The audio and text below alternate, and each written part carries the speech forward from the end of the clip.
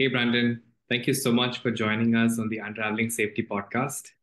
I've heard a lot about you, and it's also been a pleasure to read about you and understand the vast experience that you have in the safety space. So, why don't you just take a few minutes and just introduce yourself to the fantastic EHS audience that we have listening to this podcast? Yeah, absolutely. And thanks for having me also. I appreciate you making some time for me and including me in the conversations here. So I've actually been in environmental health and safety for about 12 years. Started off in the energy sector. That's where I got my start in the career and then moved into manufacturing for the bulk of the rest of it. So I've managed EHS program for about five different companies now and now I co-founded an online community for environmental health and safety professionals. So while I'm not a practitioner in the field anymore, I am still highly involved in the industry, helping other EHS managers with anything that they need.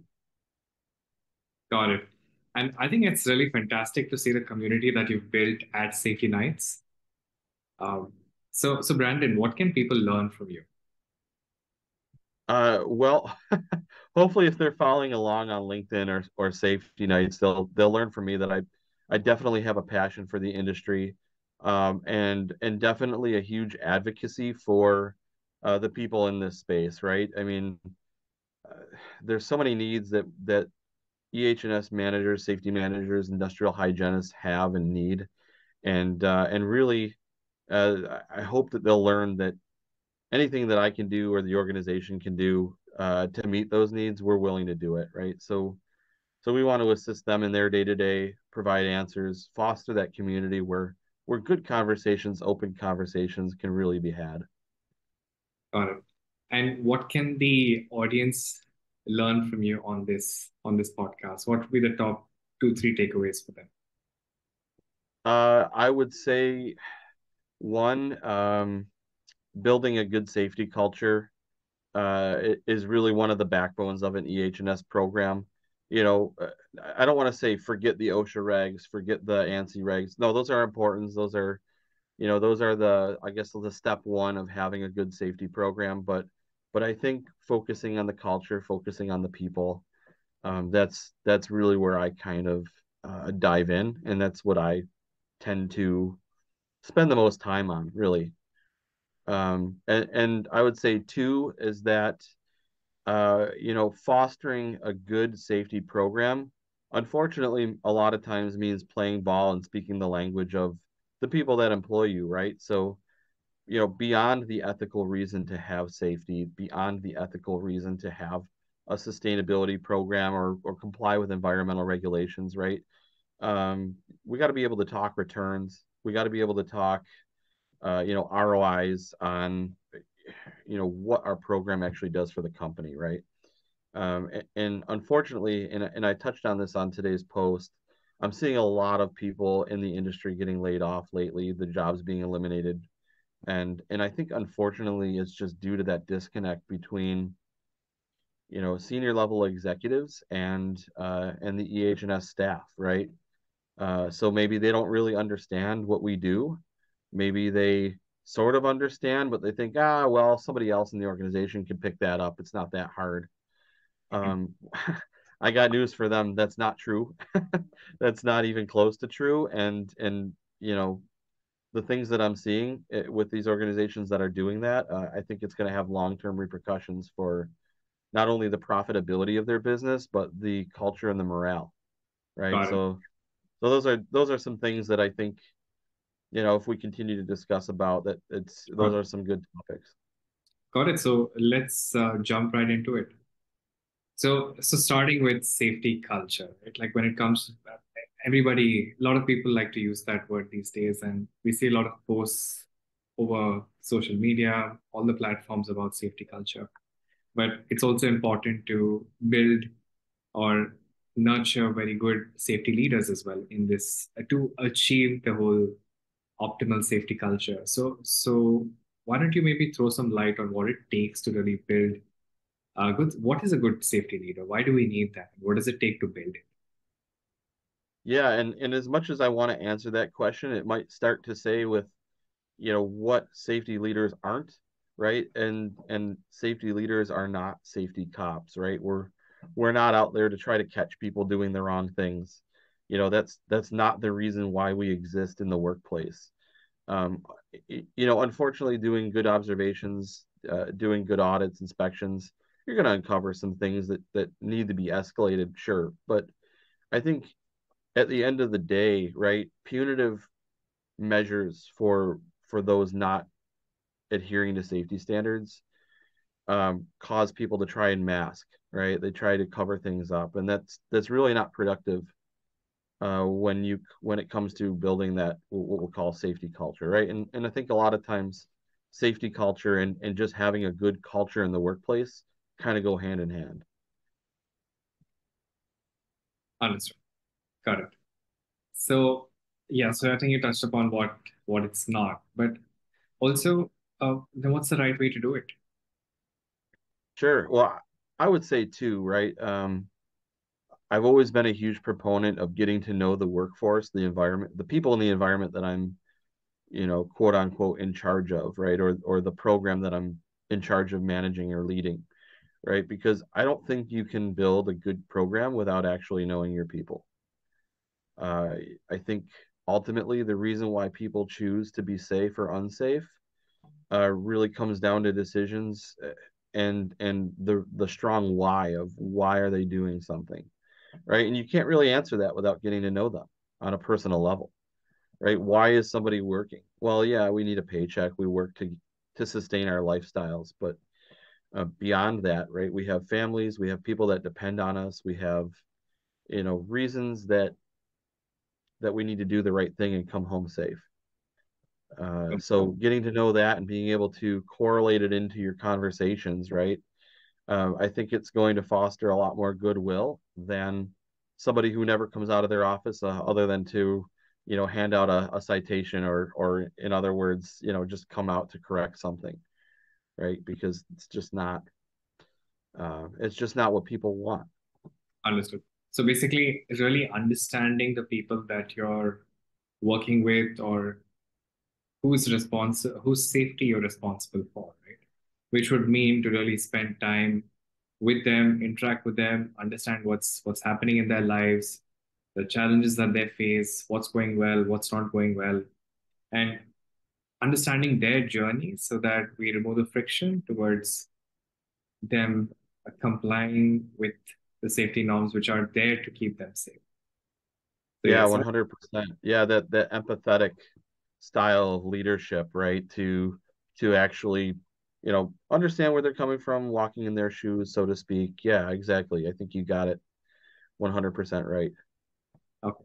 And a lot of times, these large companies or even growing companies, they of course need to optimize for efficiency, optimize for profitability, and all of that.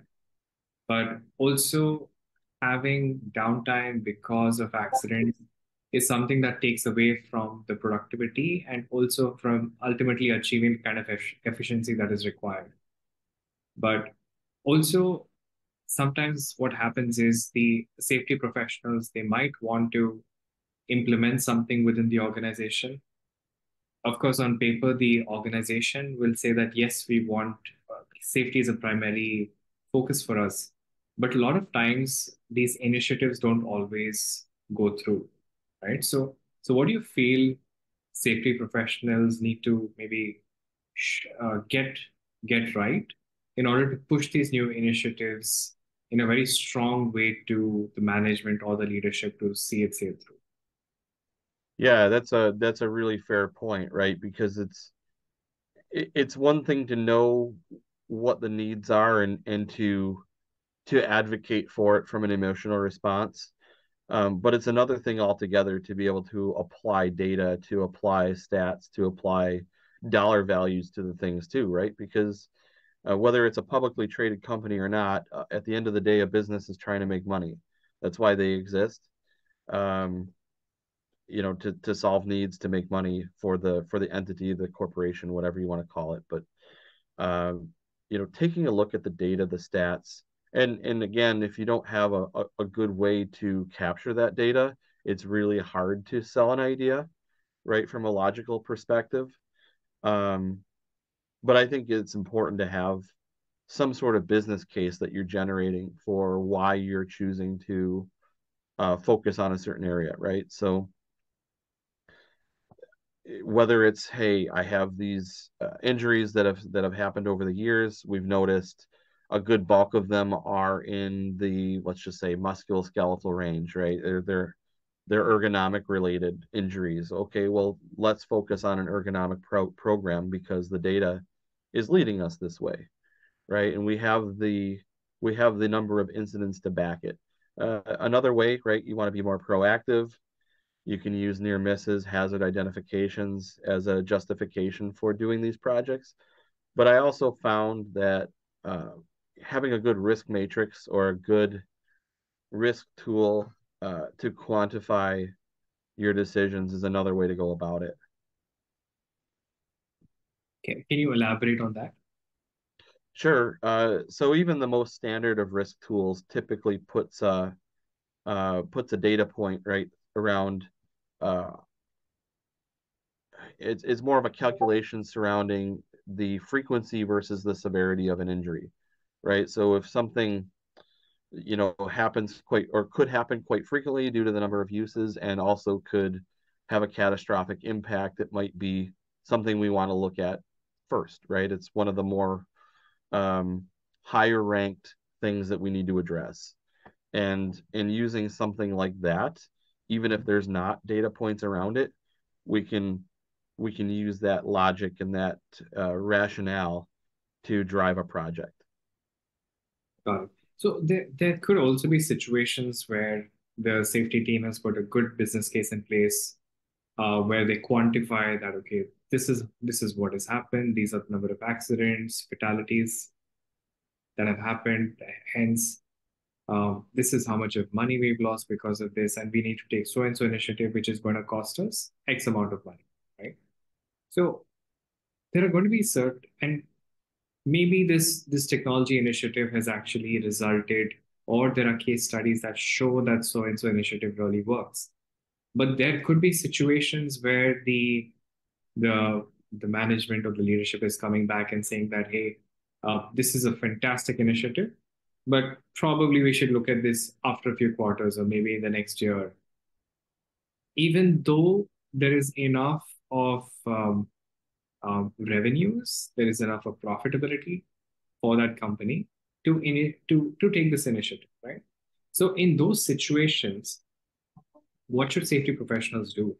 And also sometimes what happens is safety professionals feel that, okay, maybe something is costing maybe like 500,000 or 1 million for this initiative.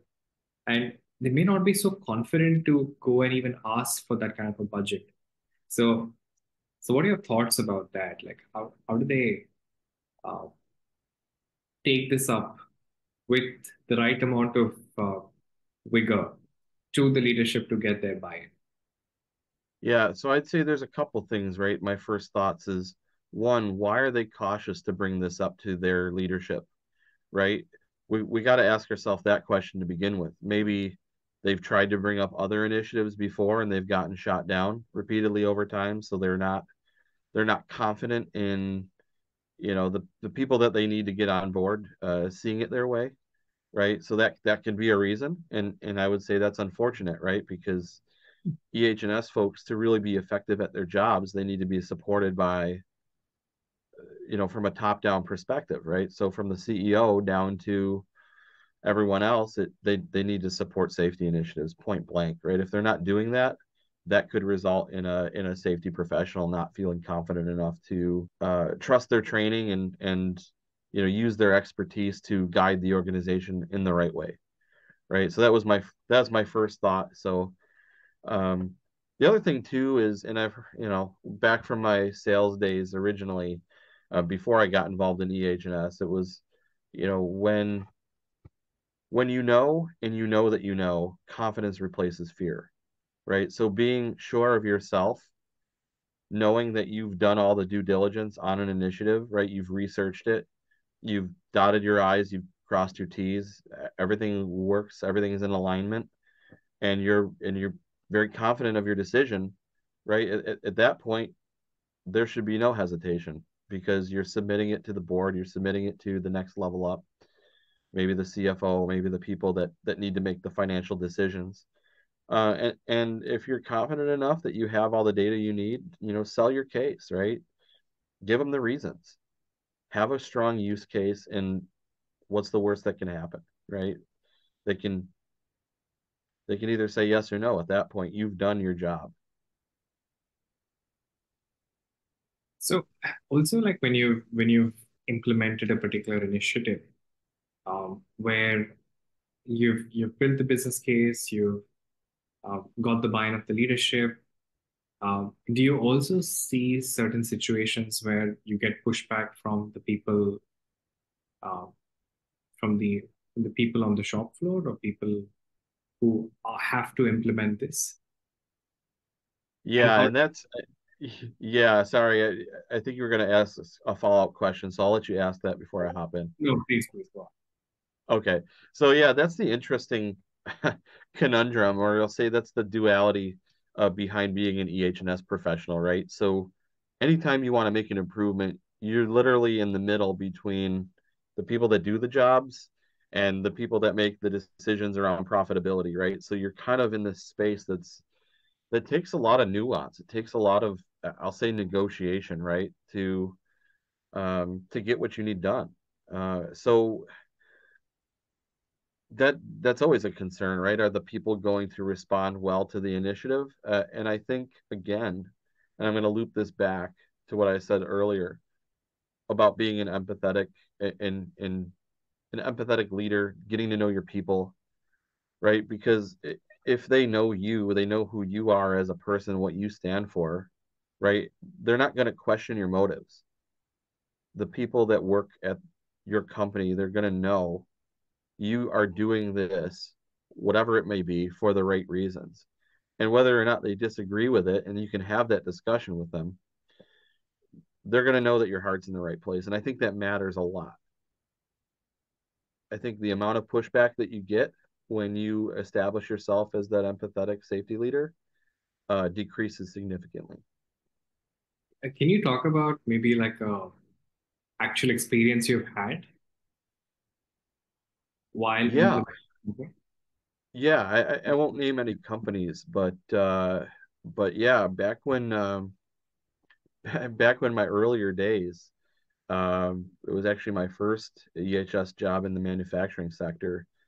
There was a real need for pushing through an ergonomic program to make jobs, to change job tasks around so that they were less impactful on people's joints and muscles, right? So one of the things that was part of it was implementing a pre-shift stretch. It was granted, pre-shift stretches are not a silver bullet by any means. They might be helpful in some situations, but ultimately a true job redesign is the way to go with preventing ergonomic issues, right? But it's certainly helpful to get people to stretch and move their muscles and things too. So implementing that group stretch program was something that when I first started it, the people didn't know me as well. They didn't know why we were doing this. They thought it was silly maybe, and they didn't want to participate. But I think over time, once I established better relationships with the people,